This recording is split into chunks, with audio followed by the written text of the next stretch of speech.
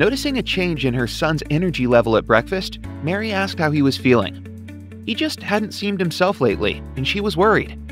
He explained that he'd been feeling really fatigued lately and was even experiencing shortness of breath sometimes.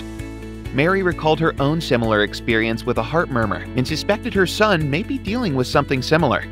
Not wanting to make her son anxious, she explained that his healthcare provider could do a simple physical exam and listen to his heart with a stethoscope. If the provider suspects any issues, they may then follow up with an echocardiogram, which is an ultrasound of the heart to see how your heart is beating and pumping blood.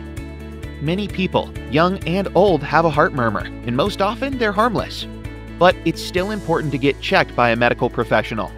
If a heart murmur is discovered, it may be innocent and not require any treatment. If it does require treatment, there are several options. Medicine could be prescribed to prevent blood clots and control irregular heartbeats. Diuretics may be needed to get rid of excess fluid in the body, which then makes it easier for the heart to do its job. Or lastly, sometimes surgery is needed to correct certain types of heart valve abnormalities.